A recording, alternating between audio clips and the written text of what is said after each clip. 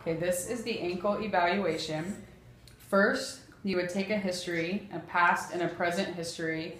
Now for the the ankle simulation, you're going to be asking a series of questions, probably at least 3 questions past history, 3 questions present history, and eliciting a response from the patient.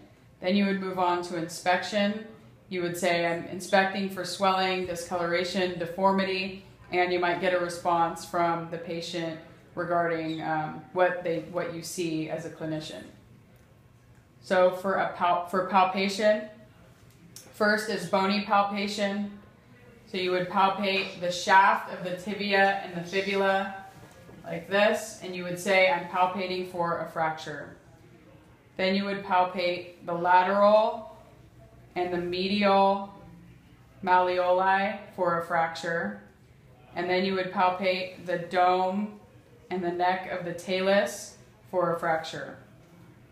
Soft tissue wise, you are going to palpate on the medial side, the anterior, mid, and posterior portions of the deltoid ligament for a sprain, a possible sprain, and the anterior tibiofibular ligament, which is up here between the tibia and the fibula for a sprain, and then the lateral ligaments, turn your foot all the way over, the ATF, the CF, and the PTF, so that's the anterior talofibular ligament, the calcaneofibular ligament, and the posterior talofibular ligament. And then the peroneal tendons